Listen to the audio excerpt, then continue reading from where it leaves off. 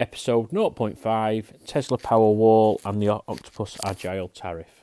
The tariff gives half-hourly electricity prices that update daily based on wholesale costs. If you shift your energy use outside the hours of 4 till 7 p.m, you could save money. The maximum price per kilowatt hour for this tariff is 35 pence per kilowatt hour. However, you can be paid to take electricity from the grid.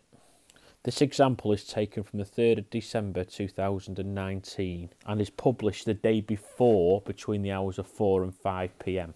I set up the peak settings between the hours of 4 and 7 p.m. and the off-peak settings between midnight and 7:30 a.m. All the other times were at partial peak. But this led to the Powerwall holding on to the charge far too long. So I changed the peak time between 3 p.m. and 9 p.m.